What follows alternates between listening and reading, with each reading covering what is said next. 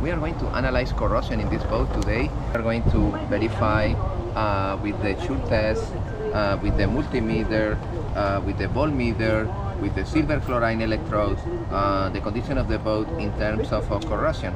We are going to check if the boat is properly bonded, if the bonding is good, and we are going to start the process checking the pedestal. Okay, let's go. We are going to verify the pedestal using those tools. And next we are going to enter in the boat to connect the silver chlorine electrode to verify the condition. This is the cord, the shore power number 1.